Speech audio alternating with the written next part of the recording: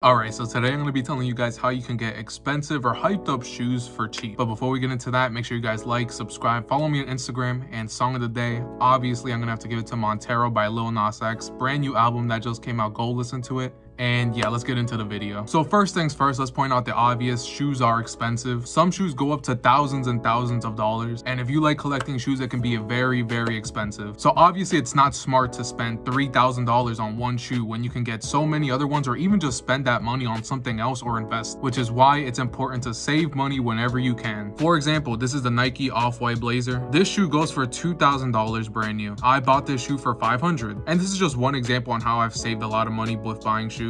Another example I have is the Sean Wotherspoon Air Max. I bought those for $450. If you know anything about those go for $1,200 to $1,400. So I'm gonna be explaining how I did this in this video. So first, let me tell you straight up, I bought these shoes used, which is how I was able to save a substantial amount of money on them. But we're gonna go over some things you can do to save money if you're buying a shoe brand new. So let's get into that. If you're buying it brand new, I suggest buying from somebody locally. This way you can negotiate the price. I would say 99% of the time they're gonna go off of StockX. But you guys also gotta remember, if a shoe's $300 on StockX, you're gonna end up paying like $340, $360 after tax, shipping, and all their fees. So try to negotiate with somebody locally. Chances are they're gonna offer $300, so offer $270 or $280 or $290 just to save a little bit extra money. The thing that sucks that if you want to buy a shoe brand new, there really isn't too many ways you can save much money on them. You can trade other shoes, but then at the same time, you're not really saving money at that point. You're just exchanging it for something else, but that is an option out there. But the main way you're able to save money is by buying a shoe that's used. When buying a used shoe, you have to check for certain things.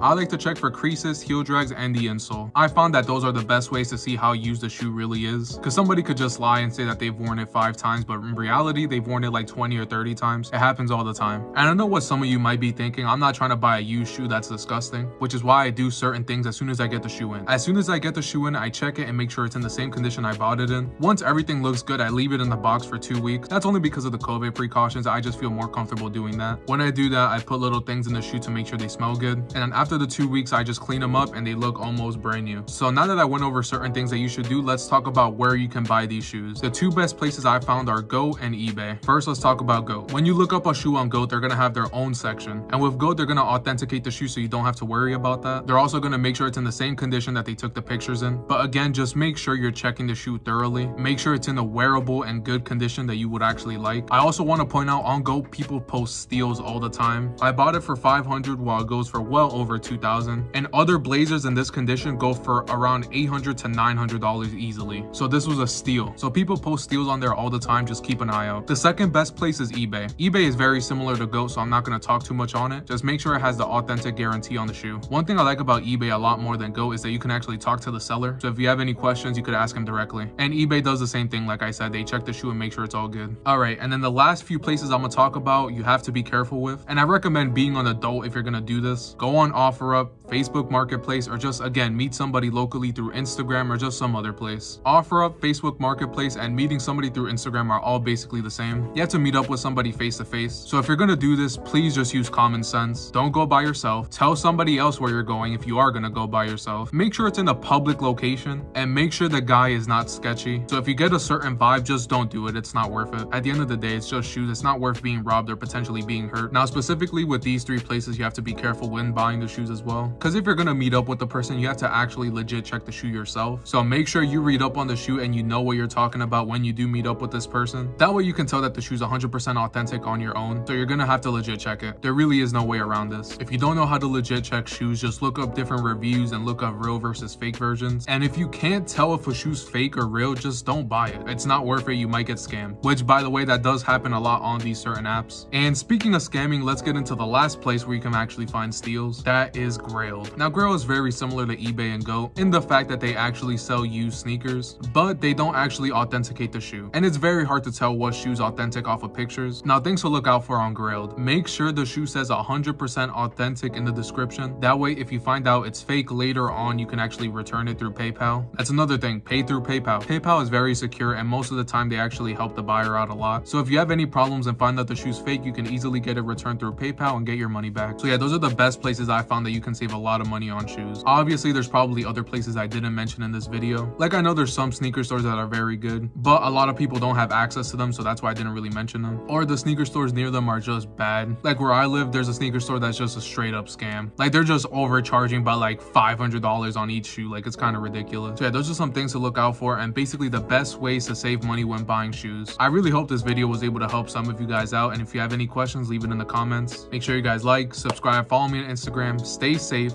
and thank you for watching. Bye.